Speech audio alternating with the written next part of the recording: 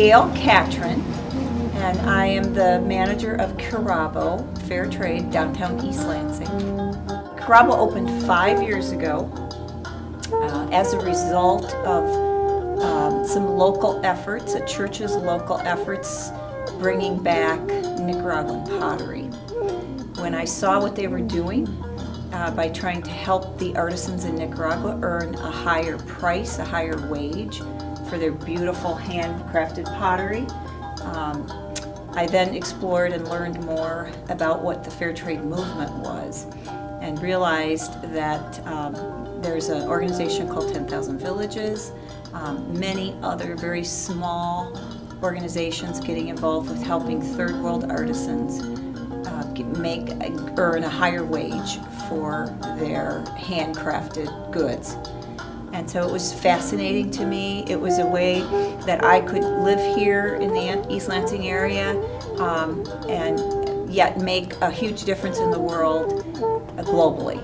So, doing business locally is cool because we are the fabric of the community. We offer different experiences to anyone who wants to be out and about shopping or browsing. Sure, you know, all of us pay our taxes to city government, we hire local employees, we pay taxes to the state of Michigan, all good things, but we're really more about providing that experience that you cannot get when you're at home pointing and clicking and buying online. We like to think of it as come into our store, hear our water whistles or our singing bowls,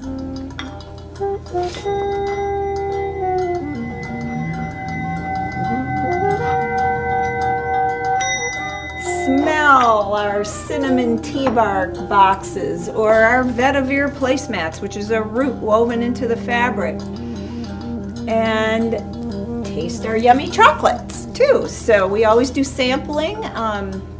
It's that experience of shopping that we like to create. How is fair trade similar to supporting a local economy here? First of all, this fair trade store is involved with several local efforts, local community organizations that are trying to help globally. For instance, we have amongst us Jackson Kaguri, who born and raised in Uganda, but he now runs the Nyaka AIDS Orphan Project. It's here, their head offices are here locally.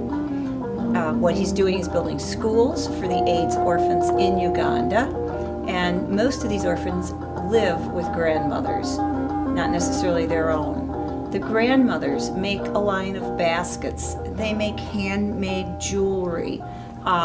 We help that organization by always positioning one spot in our store, their merchandise, and then whatever sells, we donate 100% to the Nyaka AIDS Orphan Project. We have a couple other area churches that through mission work they've gotten involved globally, and so they'll be fundraising for orphanages through a series of cards that are hand-stitched. We'll say, let us help you sell those cards, and we'll donate again back to your orphanage. We often get approached for local charities that do fundraising. Can we donate an item to a silent auction? Yes, of course. Can we speak at an event and educate the community about fair trade, about artisans who take a nut and make jewelry? Whatever our educational piece is that we tell our customers every day in the store, we also take that on the road to events. We ask to participate in several alternative holiday shopping experiences that happen October, November, and December. When the community calls, we go. There's never a fee charged. If I'm asked to speak, I speak. If they want us to sell product, we box it up, we load it up, we haul it, we go. And that enhances their community event. They're trying also to do some fundraising for their own church by selling booth spaces, or they're trying to broaden their own clientele's knowledge globally. So we're a huge piece of that. When people come in and they ask you about some of what you have here, you're able to tell them, I imagine through stories and other examples of why it's valuable, where it's from, putting the meaning to the piece. Exactly, yeah. It is very much an educational experience shopping in a fair trade store, especially ours. Our staff is trained to always talk the country of origin, what the material is made out of, because we have so many amazing things made out of recycled something or other.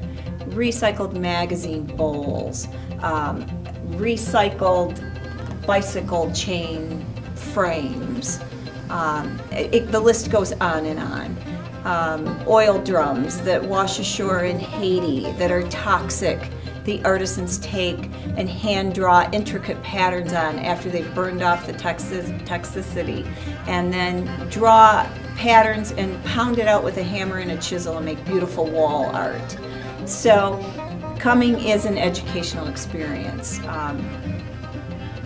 It's also about seeing what someone's hands can create, because our artisans are creating out of need. They want to be able to feed their families.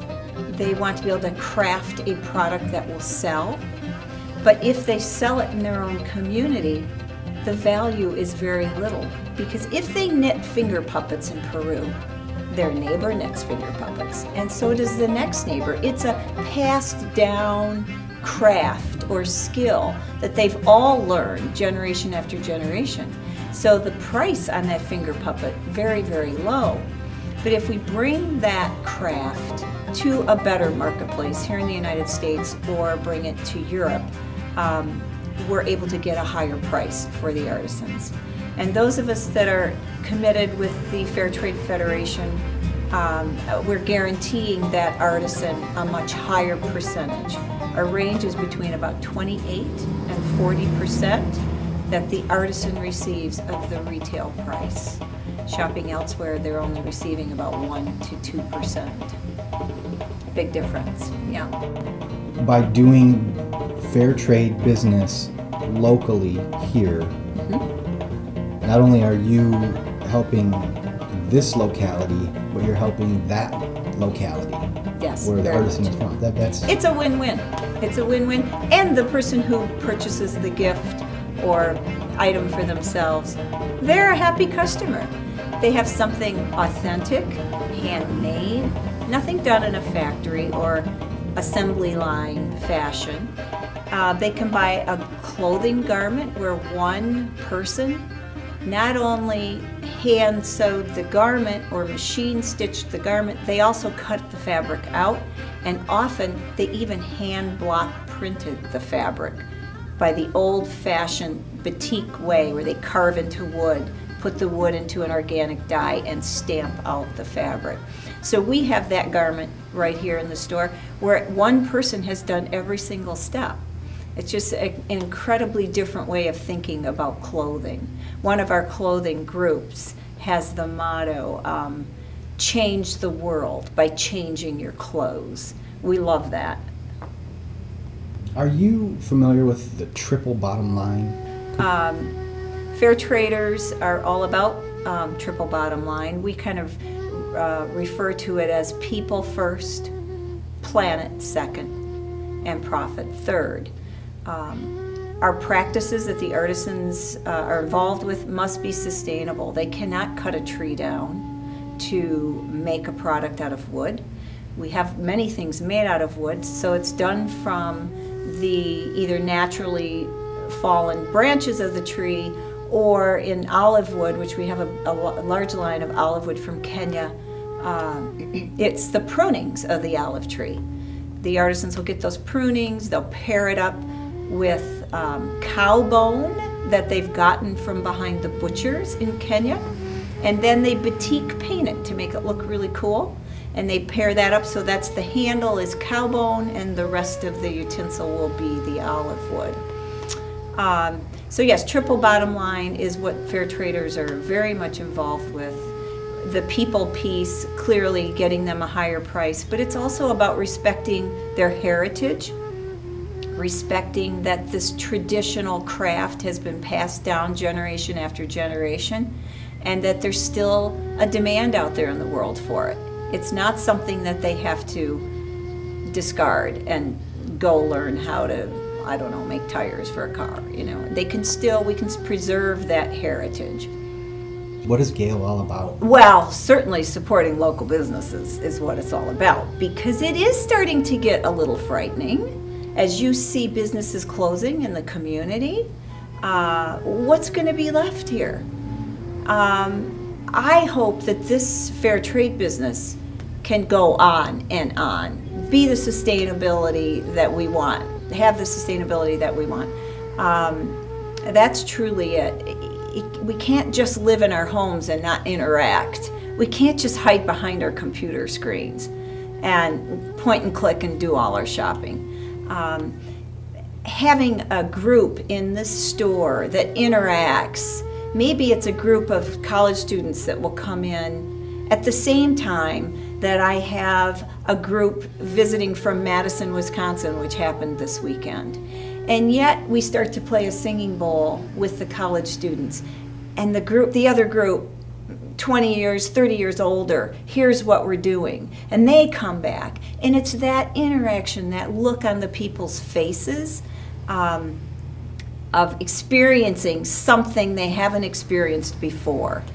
That's what I want to continue. I've been in retail a long time. And the first time around, it was in a mall, traditional factory-made items.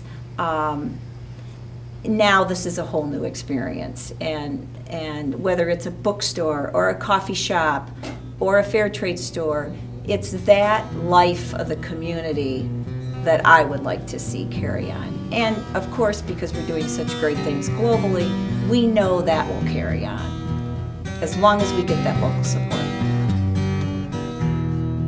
Il est le